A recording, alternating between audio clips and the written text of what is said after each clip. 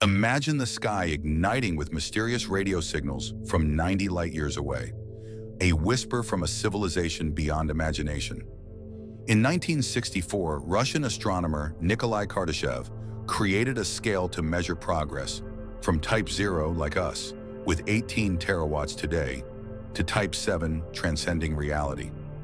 With just 0.7% of Earth's energy from fossil fuels, humanity stands at the starting line. But where will the journey to Type 1, 2, or beyond lead us? Join us to explore the path from Earth to the eternal cosmos, where secrets await. Why did Kardashev choose energy as the measure? While working on the SETI program, Search for Extraterrestrial Intelligence, he studied radio signals from deep space and realized energy reflects a civilization's evolution. Initially, the scale had 3 types: Type 1, mastering a planet; Type 2, a star; and Type 3, a galaxy, designed to detect extraterrestrial signs. Later, thanks to string theory and multiverse ideas from scientists like Michio Kaku, it expanded to Type 4 to 7, showcasing limitless potential. Today, with 18 terawatts, 10 to the power of 13 watts, we use only 0.7% of Earth's 10 to the power of 16 watts, relying on oil and coal. How do we rise from Type 0? Through global unity and a sustainable energy shift in 100 to 200 years, as Kaku predicts. We're at Type 0, humanity's humble beginning.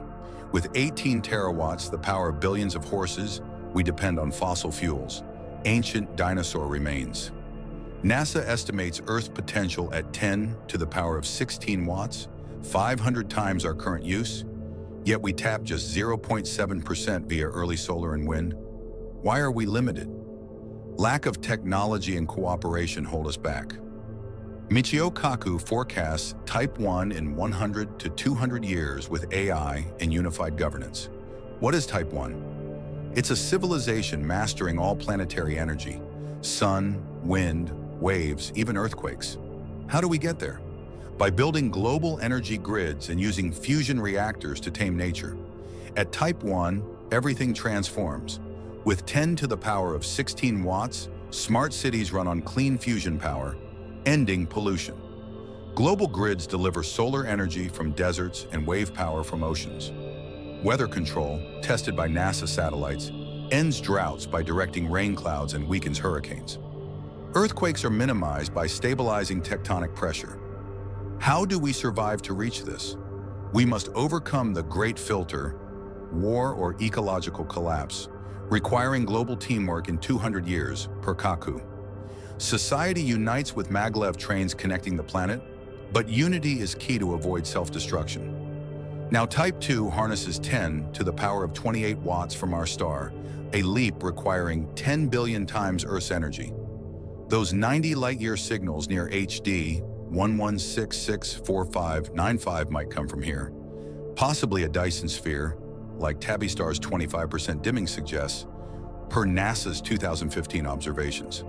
This megastructure, built with orbiting mirrors, captures all solar output, powering planetary terraforming and antimatter ships for star travel. Cyborgs thrive in megastructures, free from scarcity, using asteroid-mined metals. How do they hide? By emitting infrared, detectable by advanced telescopes. This stage, 1,000 to 2,000 years away per Kaku, demands mastering stellar engineering. Could we build it? Type 3 takes 10 to the 36 power watts, controlling an entire galaxy like the Milky Way's 100 billion stars. With wormholes for instant travel and self-replicating nanoswarms building Dyson spheres, they terraform planets into diverse habitats, as NASA's 2023 infrared spikes hint. Society becomes a galactic network with digital consciousness and cultures spanning stars. Kaku estimates 100,000 to 1 million years, requiring black hole energy and nanotech mastery.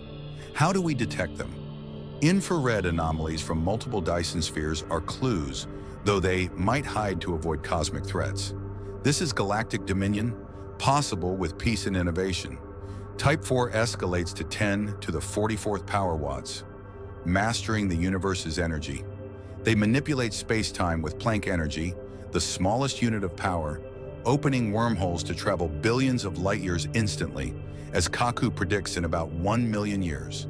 Black holes are harnessed as power plants, converting their mass into energy, while matter is reshaped into new planets or stars. How do they survive? By merging with AI, becoming near-immortal entities that upload minds into cosmic networks. Imagine a society where death is optional. Could we adapt to this? Type 5 commands 10 to the 52nd power watts across the multiverse, a collection of parallel universes. They create new realities with custom physics, like gravity-defying worlds or time-reversed galaxies, using energy from colliding universes, a concept Kaku explores. This acts like a lab, testing life forms or technologies across dimensions. How do they manage? With advanced simulations, they design universes as easily as we build sandcastles.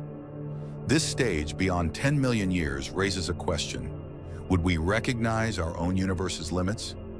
Type 6 reaches 10 to the power of 60 watts, rewriting the meta-laws that govern physics itself. Existing as pure consciousness, they shape reality like a cosmic programmer, altering constants like the speed of light or gravity's pull. Kaku suggests this could mean living as energy patterns, free from physical form, possibly 50 to 100 million years away. How do they function? By transcending matter, they exist in a state we can't yet comprehend. Think of it as uploading the universe's code. Could this erase the need for a physical body?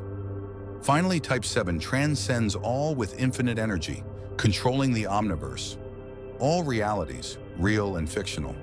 They might be the origin of existence, a god in scientific terms, existing beyond time and space, as Kaku speculates.